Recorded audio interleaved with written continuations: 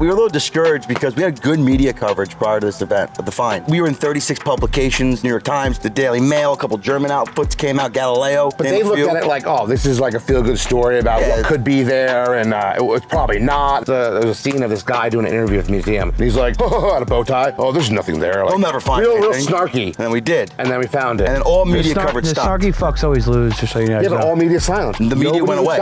Media is silence about a lot of things. And then we found a piece of tusk, and it was our 73rd. How did you prove it was a tusk? I know you have a really fine lady on your team. Yeah, on our crew we have an anthropologist who minored in focus on archaeology. She's also a diver with us. And then we called John Reeds himself, who has collected over 150,000 specimens, and his children, as they dubbed, are master boners, and then he is a super boner. That's right. A term that they've coined. 50,000 bones or more, or something like that. So that's why we dubbed the name Boner Divers.